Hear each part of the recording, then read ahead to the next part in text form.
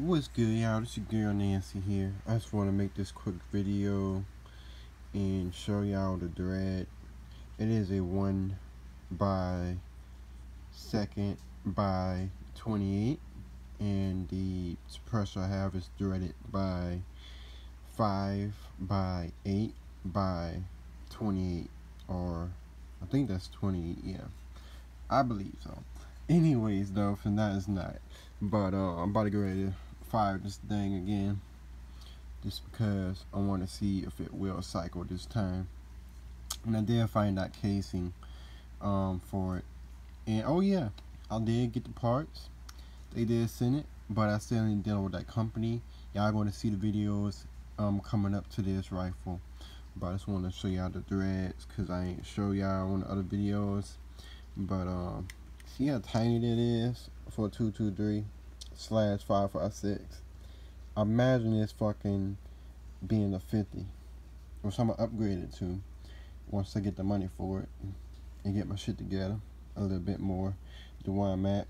I could buy it now, but that'd be a bad move on my part, because I don't know what's gonna happen.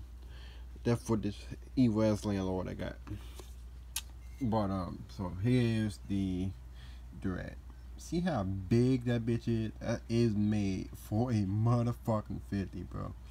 Basically. So I'm definitely about to buy the adapter. It's like 26 bucks and 90 something cent. But I was wanting to buy another suppressor.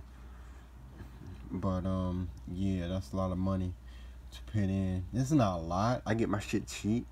But right now it would be a lot, and it would be in bad mood. Cause I want to see how this sounds first before I buy me a big one, a long one. And but as you can see, hang on. Yeah, I don't want to bang it around like crazy, but you can hear that this thing swallows that motherfucker.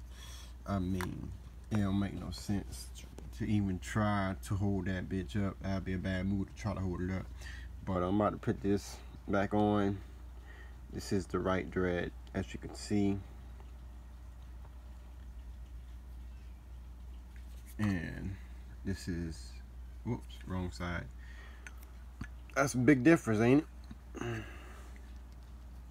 Small, big. You feel me? So I'm about to dread this back on, tighten it up.